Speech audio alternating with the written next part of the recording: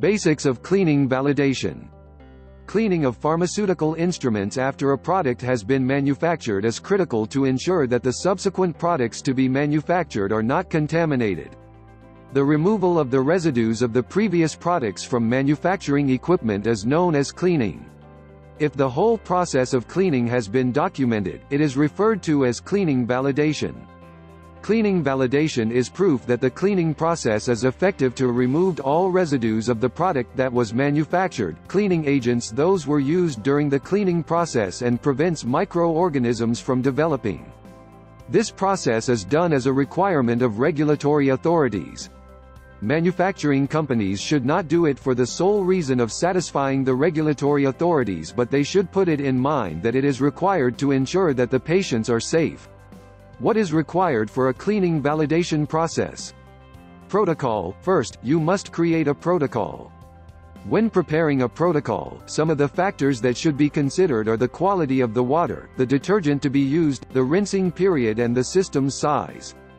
The protocol should contain the objective of the whole process, the scope of the protocol, responsibilities of the departments, the procedure of cleaning, acceptance criteria, and cleaning validation report. Personnel. The people conducting the process should be trained before they start the process of cleaning validation.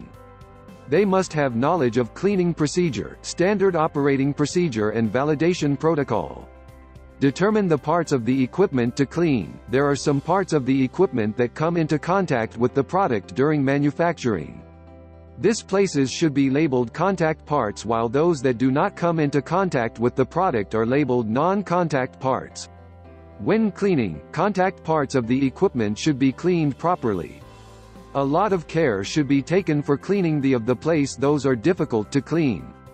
However, for non-contacts, take care that these residues during cleaning do not move to these places.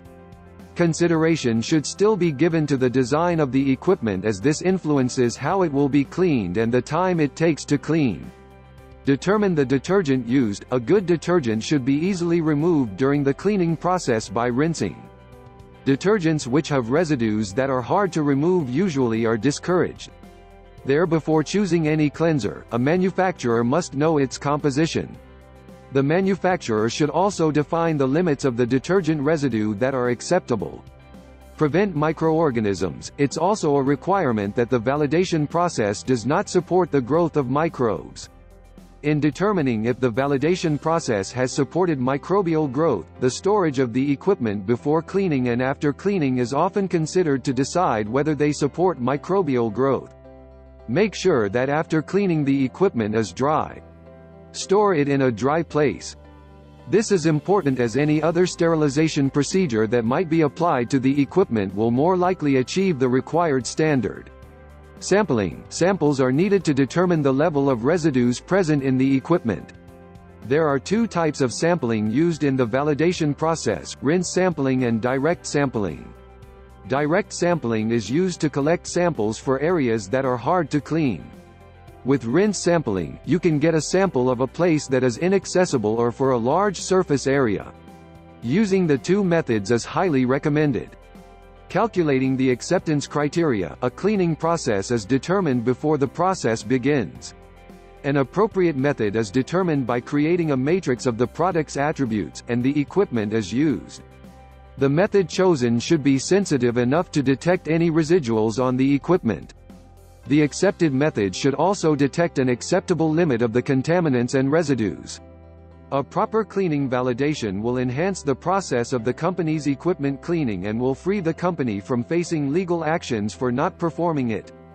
Therefore, every company where a pharmaceuticals or whatsoever industries it operates in must always observe this process. Don't forget to subscribe this channel. And also hit the bell icon to get regular updates. Thanks for watching this video. Watch more videos. We have a lot of videos on pharmaceuticals.